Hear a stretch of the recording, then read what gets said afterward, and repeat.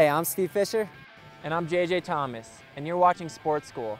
Whether you just want to learn how to ride the halfpipe or step your game up, we're here to help you out.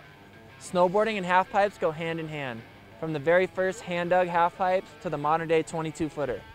Halfpipes can be intimidating at first, but if you take it one step at a time, you can learn the right way and have a lot of fun doing it. Today we're going to be teaching you how to ride the halfpipe. We're going to teach you the basics from dropping in to catching your first airs to even doing advanced tricks.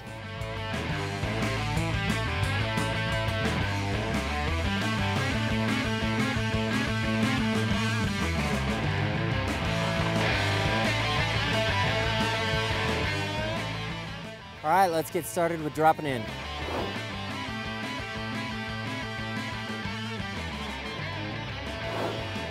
All right, the first step to getting into the halfpipe is all about the drop-in.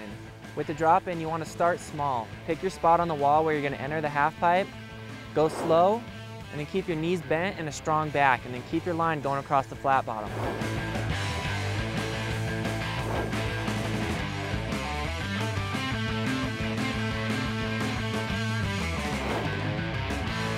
Dropping in backside is a little bit more difficult than on your toes. What you're going to want to do is you're going to want to roll in with as much speed as you're comfortable with to start, and you're going to drop in with just a little bit of pressure on your heel edge.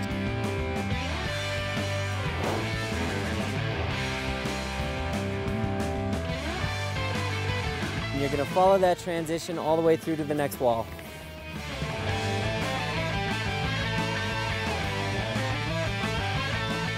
The falling leaf is a great way to start out.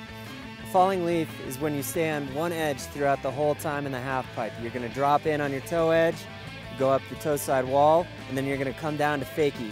All the while you're going to be switching and looking whichever way you're going.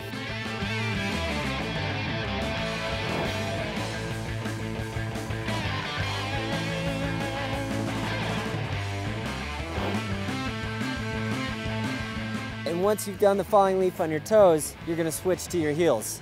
So you get the falling leaf on both edges all the way down the halfpipe.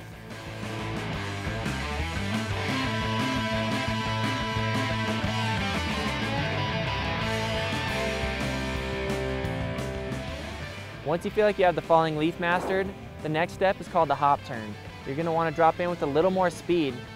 Keep your line across the flat bottom, and this time when you go up the wall, instead of coming down on the same edge, you just turn slightly and then you go to your heel edge. Up your heel, keeping your same stance down the pipe, then on your toe edge. All below the lip, but building up to starting to catch air.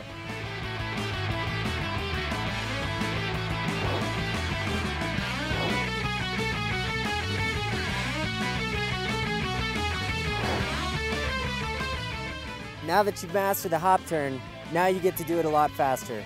You're going to drop in with a little more speed, and you're going to try to work as hard as you can to get to the top of the lip without going out. You're going to still do the hop turn, you know, changing from toe side to heel side on either wall, and you're just going to do it faster until you feel comfortable enough to get out of the halfpipe. We just took you through the basics, now moving on to straight airs. I'm JJ Thomas. And I'm Steve Fisher, and you're watching Sportskool.